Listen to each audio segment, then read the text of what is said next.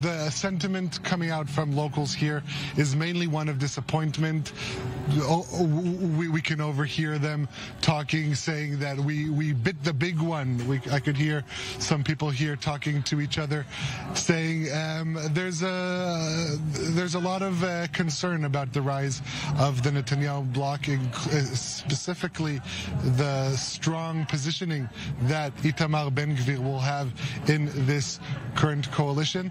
If we talk about the voter turnout, though, while it did increase from the last round of elections, so did the turnout in the general population.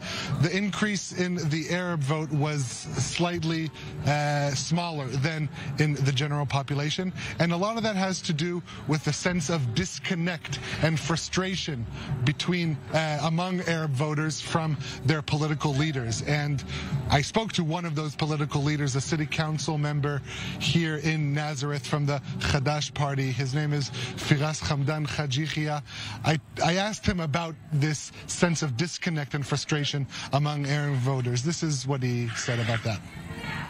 The most important thing is to be with the people. If you are with the people, among the people, in the villages, in the cities, in the neighbourhoods, help them with all the problems. Bring budgets, help with the labour problems, the expansion of territories of the Arab sector.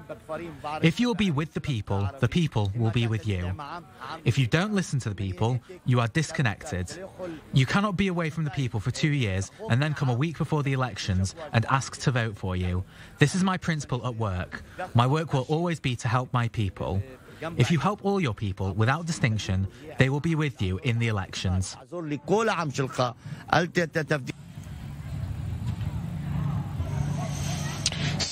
So David, as you could hear Hamdan saying that there's a lot of soul searching that needs to be done by Arab parties, not just Chadash, ahead of the next elections, and a lot of homework, he said, they need to do to try and tighten that sense of connection, of representation. A lot of people are looking at the Balad vote as a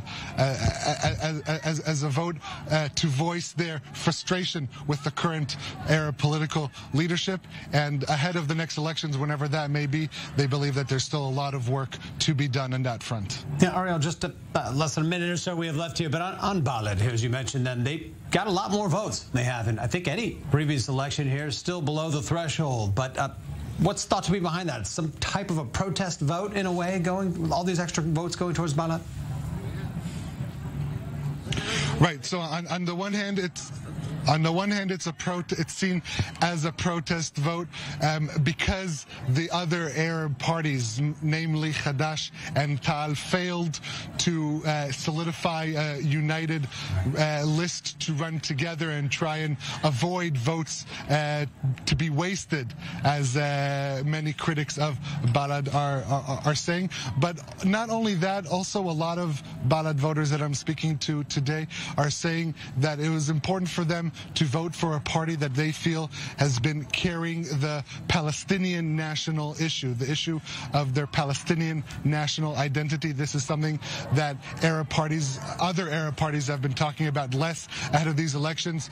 Jewish parties hardly talked about this, including on the left, which is something that Arab voters were frustrated with, and they see their vote for Balad as a frustration vote.